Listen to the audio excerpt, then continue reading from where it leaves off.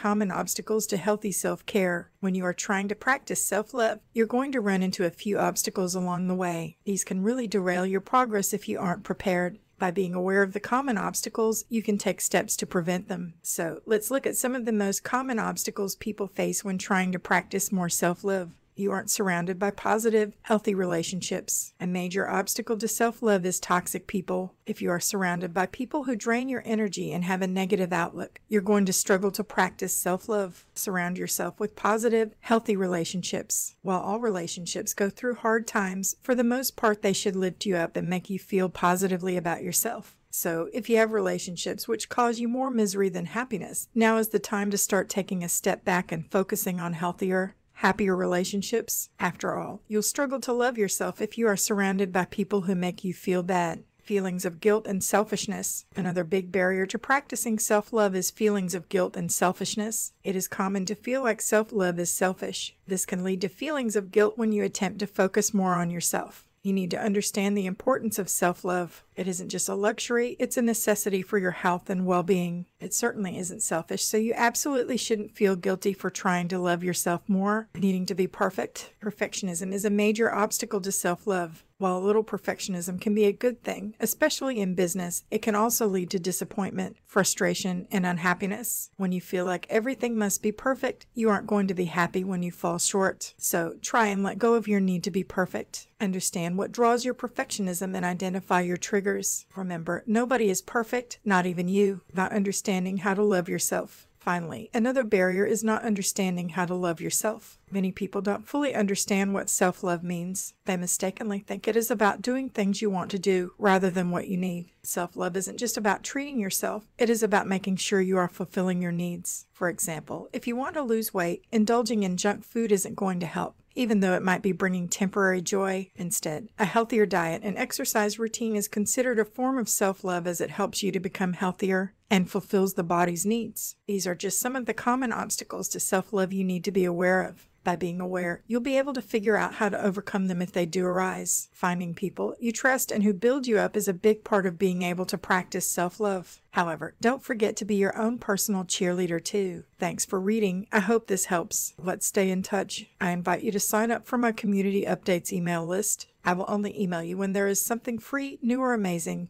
and I will not ever share your information with anyone else. Have a great day.